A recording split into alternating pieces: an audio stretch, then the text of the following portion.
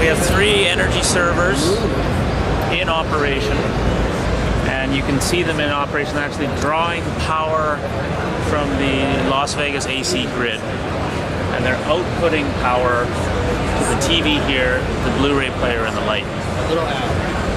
So the benefit of this smart grid is one word that's being used. Save energy is another. You can pull power from the grid non-peak times and then power your stuff in the home when you want during peak times. So there's a potential money-saving story as well. The energy storage server consists of a battery module, lithium-ion batteries, and a server portion that basically makes the battery smart. It knows when to pull power from the grid, sends information to a cloud, shows you which units are charging, the output, the remaining battery life left in the unit.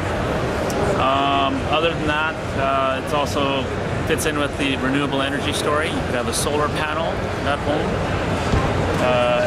Any power that you're not using off the solar panel, you can store it in the batteries and use it whenever you want. So that's the 2-minute whirlwind of what we're showing you here. Yeah, is this a prototype on the list? It's a prototype, and it is live. You'll see a lot of demonstrations around CES with kind of lines and flashy lights, but we're actually powering these units live off the battery. What kind of batteries are they? Lithium ion. Yep.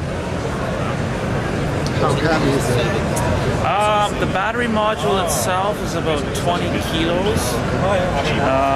The cases that we made for CES are actually quite heavy. They're about 8 kilos.